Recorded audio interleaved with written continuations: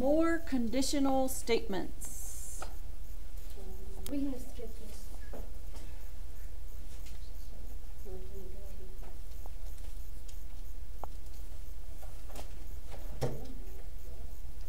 So we've already talked about a conditional statement is if P then Q.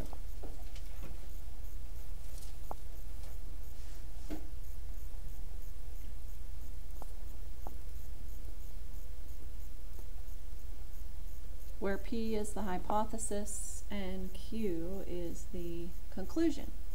And we've already talked about the converse is if Q then P.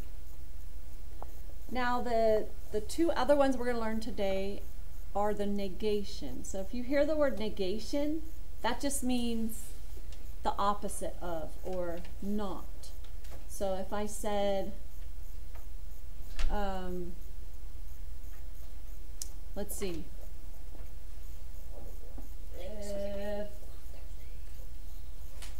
What would be a good one?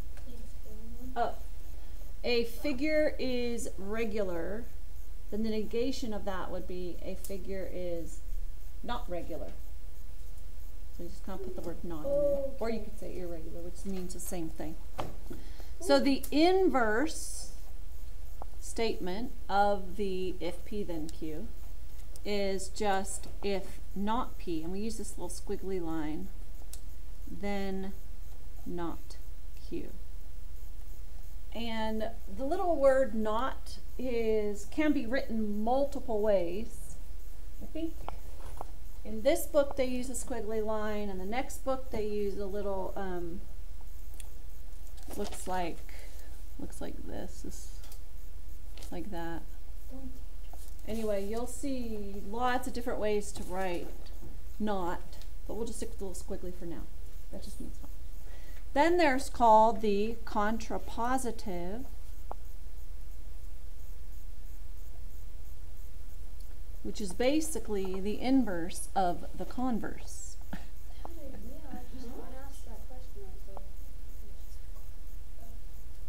So that's if not Q,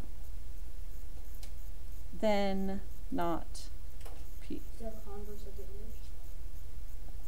That is the converse of the inverse and the inverse of the converse.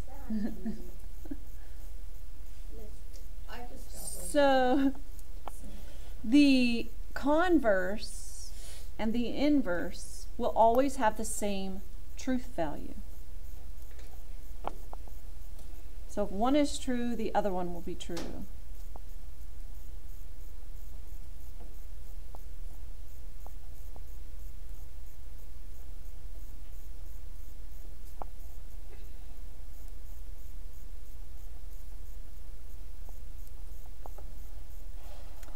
They are called logically equivalent statements. So by definition, logically equivalent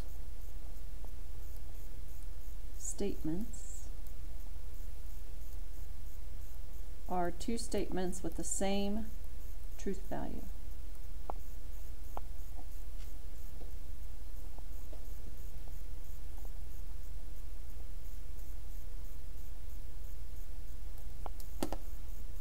So that's the end of the lesson.